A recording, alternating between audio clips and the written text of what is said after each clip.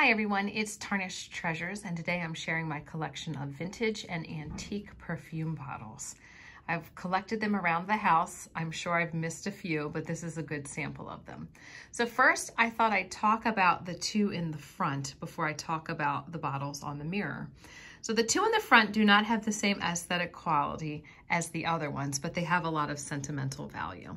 So my dad would take my sister and me to this food market, and outside they would sell all different things: purses, sunglasses, incense, candles, jewelry, and these little vials of perfume. Now they were probably knockoffs, and they would have these little typed signs, labels that would have clear tape holding them on.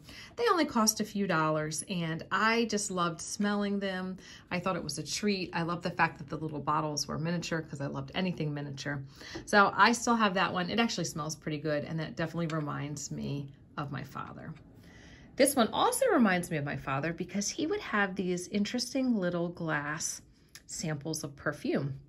So I don't think that these were his. I think these were either a gift or I found them at an estate sale, but they're very similar to what he had. And I did just notice that the top of this says Coty, and I recently learned something about Coty perfume bottles, that the original ones were made in France because Coty was a French company, and they were made by Lalique, which is a very expensive glass company. So I looked on eBay to see, what they looked like, what they were going for, and they were very expensive. I feel like, though, if you were at a sale, yard sale, you could possibly find a bottle and people might not know what they had. So I would keep your eye out for that. So that one says Coty, and in it, it's just so interesting. It's 3 glass vials, and you would break the end, and then the sample of perfume would come out. So there's one that's broken, you can see it's empty, and then there's 2 that are unused. I'll start with the 3 bottles in the front. I'm pretty sure that I found 2 of these at a thrift store, and the third I found on eBay, and I purchased them because they have an R for my daughter's name. And Replique is the name of the perfume. And they have a nice simple base, but I love that the tops are a little bit different. And on the bottom of 2 of the bottles, they do say Raphael bottle made in France. I have 2 glass perfume bottles that are marked Czechoslovakia, and I got the stopper and the bottle at one yard sale, but on different days, actually different months.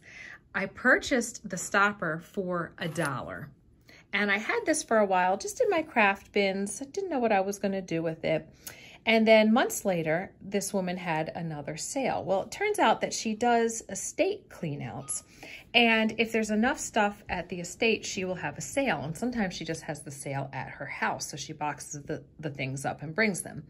So when I saw this bottom, I said, you know what, that looks a lot like the stopper I have at home. So she said, well, if you think that you have the stopper, then just take the bottom. So I was so excited to come home, found the stopper, and it was a perfect match. So obviously they just got separated in the moving of the boxes from the estate. So I had this sitting on a shelf in our guest bathroom for a while, and I was looking on eBay one day, and I saw bottles that looked very similar and that they were made in Czechoslovakia. So I said, oh, I wonder if this bottle is. And I had recalled looking at the bottom several times and not seeing any markings just because I wanted to learn about it. And then I caught it in the right light. So you can see it doesn't really look like anything's there. And then right there, there's an oval and it says made in Czechoslovakia. Even if you run your fingernail over it, you cannot feel it. It's wild. And these are marked pretty high on eBay. I don't know if they still are, but they were when I was looking, $60 to $100. So I was really happy to have that for $1. Little chip in the rim, but for $1, doesn't bother me. And then I have this piece. I actually picked this up this summer. I was with Cindy from Mimi's Treasure Cottage at an estate sale. I had already been to the estate sale 2 other times, and this was the last weekend. It was fill a bag for $5. and I was still finding treasures. I think I filled 2 bags, crammed them full. So this probably cost me a quarter, considering how much I had in the bag. And I picked it up and I said, oh, I wonder if this one says Czechoslovakia as well. And it's the same thing. At first you don't see it, but then there it is, right in the middle. So that estate is over and done. They've sold the house. Someone else has bought it. So pretty much no chance that I'm going to be able to find the stopper that matches it. But I might find a stopper down the road. I found this trophy perfume bottle and the glass orange perfume bottle at the same estate sale. I was able to get some wonderfully old and beautiful pieces for only $8. It was such a good deal. And these are some of my favorite treasures that I found in the past 2 years, are these 2 perfume bottles. And I love to just keep them together as well because they remind me of when I found them. So the orange is glass and it's painted on the outside and it is chipping. And I think that's what makes me love it even more. It's this faded glamour.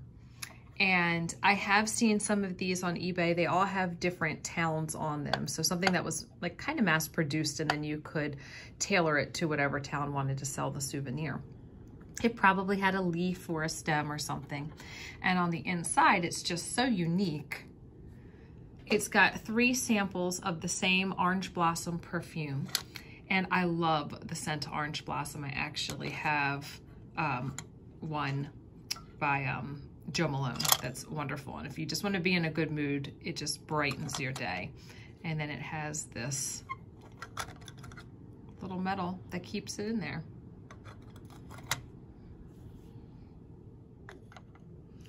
And this is a perfume bottle in the shape of a trophy.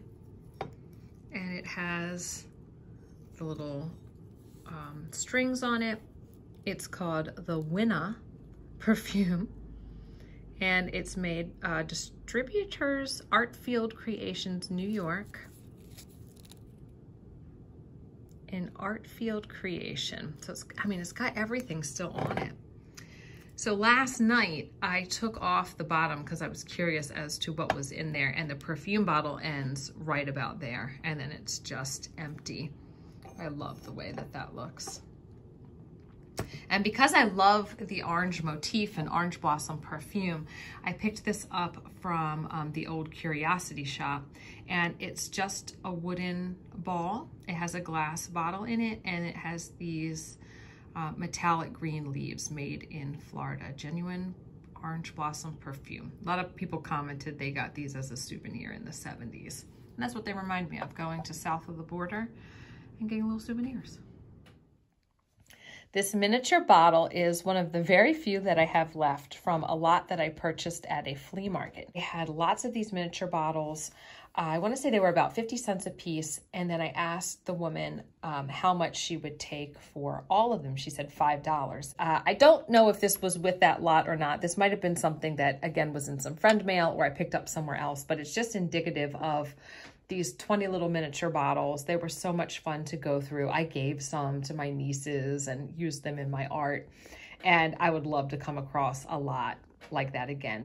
In the back, I have this bottle that Sally sent me, and it's just got the red top. And what's awesome is the label that has the bells. So I like to put it out at Christmas. I filled it with vintage glitter, and then I have this shabby little velvet ribbon that I add to it. Sometimes I put a little holly or some bells on there.